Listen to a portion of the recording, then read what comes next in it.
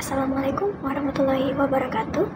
My name is Zakia Ahmad and I'm an undergraduate student at 10 November Institute of Technology.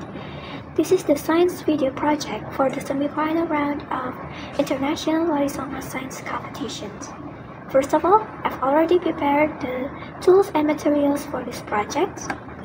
I got this elastic materials. I used this spiral spring with a hook on it, and the load that can be considered as point objects, and the mass is 260 grams, and this is the massive straight rod.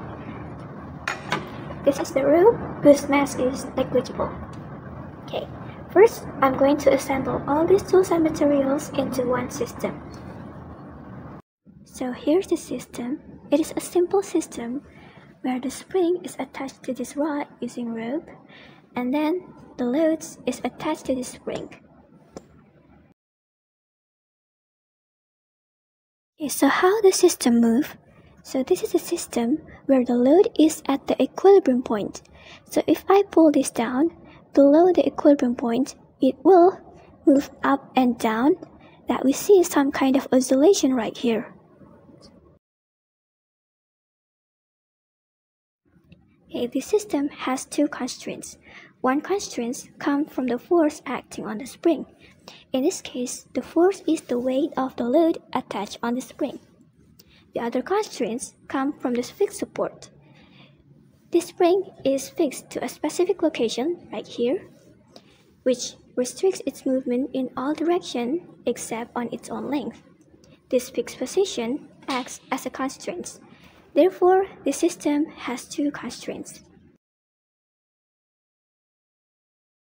In this system, the spring is fixed at one end, restricting its movement in all directions except along the axis of the spring itself. Therefore, the only independent movement the system has is compression or extension along the single axis. Since the spring's movement is limited to one independent direction, the system has 1 degree of freedom. Now that we see some kind of oscillation in the system, it means that we can get the position function over time, which we can call as motion equation. Okay, I'm going to get the motion equation by solving a second-order differential equation. Our equation is going to come straight from Newton's second law, which is force. The force acting on the spring is equal to its mass times its acceleration. If y of t is the position function, then y prime is the velocity and y double prime is the acceleration. So the total force acting on the spring is equal to its mass times the second derivative of the function y of t. There are two forces that I want to consider acting on the spring. Every spring has this first one, minus k, where that's a positive constant, times the position y. So that's just minus k times y. Some springs will have another force which I write as minus c times the velocity y prime. The first one always happens, and this is what we call the restoring force. This is like Hooke's law that's often stated as force equals k times x, where x is the amount of displacement and k is the constant of proportionality. In this case, the spring moves up and down so that its displacement is on the y-axis, so I use y. The other term is called damping. I like to think of it as a force that slows the spring down, so y prime is the velocity and c is going to be a constant proportionality. So damping is something that impedes the motion. In the context of a vertical spring mass system, I like to think of it as the air friction. So if the system has no friction, then there will be like no damping.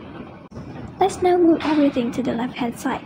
We have the mass times the acceleration plus the damping term plus ky equals 0 in the absence of external forcing. So if we're just looking at the spring's natural motion, this would be the second-order linear differential equation with constant coefficient to characterize the spring's motion. Here m and k are positive, and then damping is greater than or equal to 0 because it's possible that the spring experience has no damping. Okay, now let's find the motion equation of our system. In our system, there is actually air friction that affects the movement of the spring, but this air friction is generally pretty small though, so we tend to ignore it. So we're in a situation of having no damping force, and our coefficient C is 0. And then the mass is 260 grams, that is 0.26 kilogram. Alright, so that's 2 out of 3 coefficient that we need. And from Hooke's law, we can calculate and get the spring constant, that is 26.84 Newton per meter. Alright, so we have M, C, and K. We can now say that the spring has a second order equation.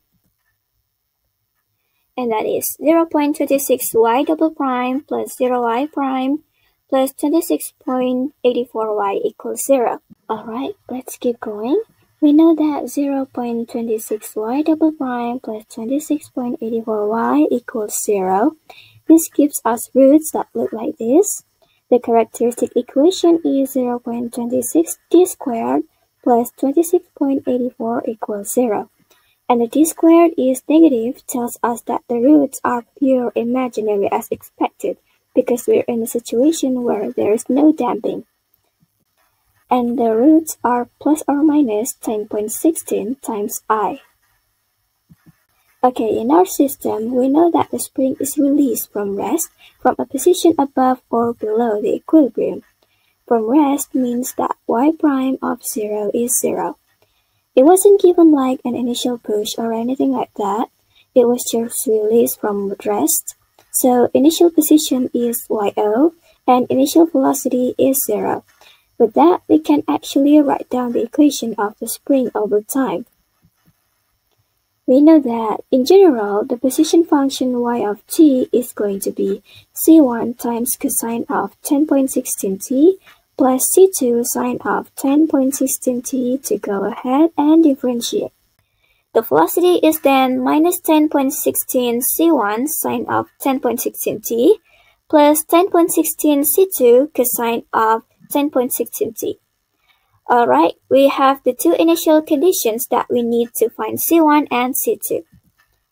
When the times is 0, the position is YO. So Y of 0 is YO, so we know that C1 is YO. Y prime of 0, the initial velocity, is 0.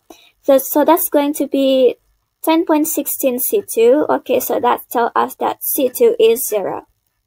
Overall, the position of the spring is actually just a cosine function. It's going to be YO cosine 10.16t.